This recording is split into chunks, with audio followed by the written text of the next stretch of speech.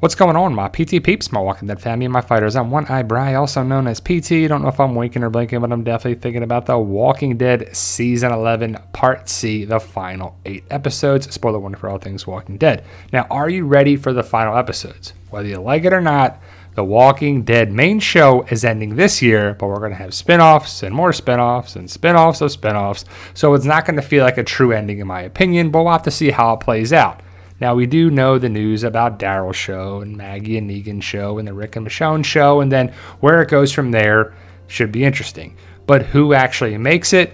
Obviously, the big four. Well, Carol and Daryl were supposed to have a show together, and I've seen a lot of crazy questions like, do you think Carol dies now? How about Dog? How about this? How about that? I think everyone's safe there. Now, what for the minor characters or the smaller characters or their B or C grade characters, whatever you want to give them, not the main characters. Like I said, Daryl's going to have his own show. He goes to Europe.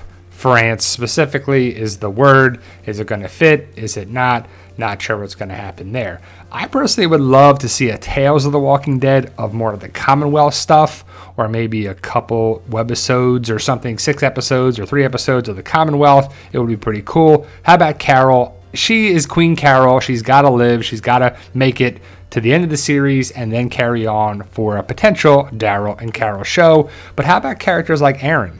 How about characters like Rosita? How about smaller characters like, could Aaron die? Will we lose some people? I would assume we got to lose some people, but Eugene, Max, Mercer, people like that could come and go, but what's the future hold? Will it feel like a true ending? I would also love to see a Mercer episode of Tales of the Walking Dead, and it would be pretty cool to see what he was like before the Commonwealth or him arriving at the Commonwealth. And if we put ideas out there, maybe AMC and the Walking Dead universe can do it.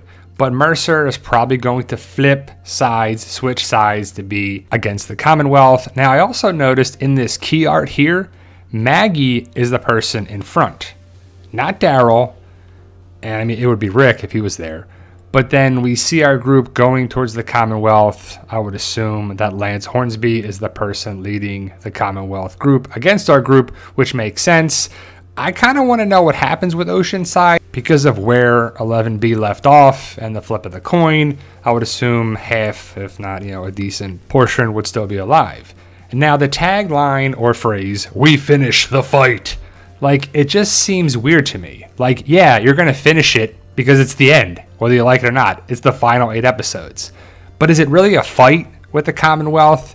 I mean, it is, but it isn't, and there has to be some sort of tagline, but, it's just kind of weird for me. What do you think of it? The Walking Dead, the last episodes, October 2nd, AMC and AMC+. I love the art right here. It's a good shot of all the remaining characters.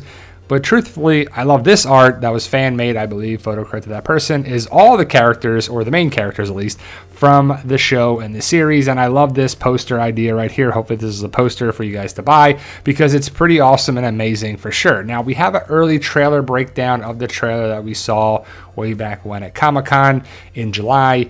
And it's pretty cool. I'm excited to see where it goes.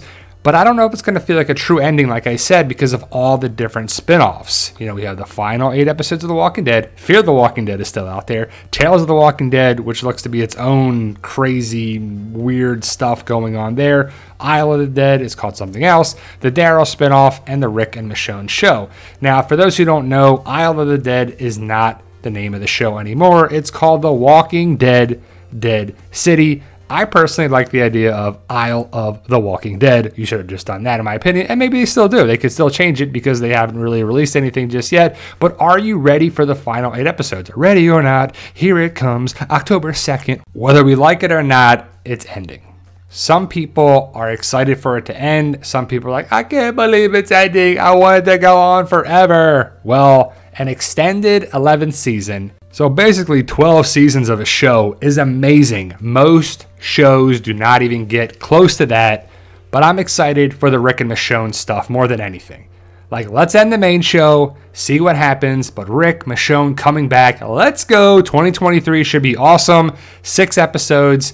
I'm excited to see where it goes, but a lot of shows The finales do not do it justice, and they end pretty poorly. More shows do that than actually end in a great way. But let me know your thoughts. Post your comments below. Stay safe, and as always, tell them Daryl. Yo, we love you guys.